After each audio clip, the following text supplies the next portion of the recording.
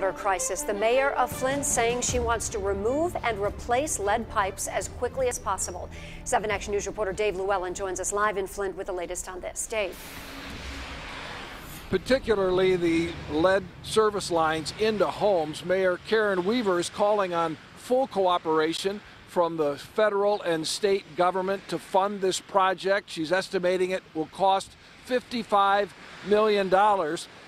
And they want to do this for all the homes here in Flint. Now, the city of Lansing has been doing this for years, and the mayor has called in experts from Lansing to help get what she's calling this Fast Start program up and running.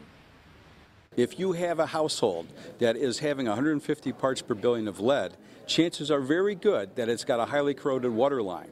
Why not, in a simple calculus, say, if that's the case, let's find out the corrosion in that lead line? So we're not doing all the lead lines, but for those that we believe are the highest risk, and that's one of the factors, why would you wait on those households? Of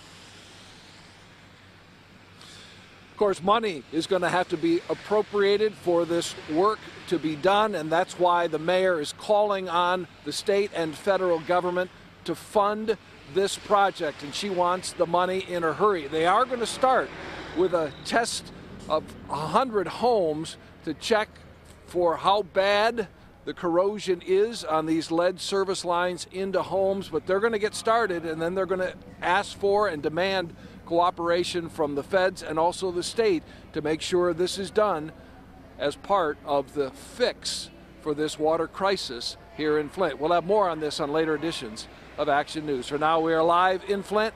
Dave Llewellyn, 7 Action News. A huge job ahead, Dave. Thank you so much.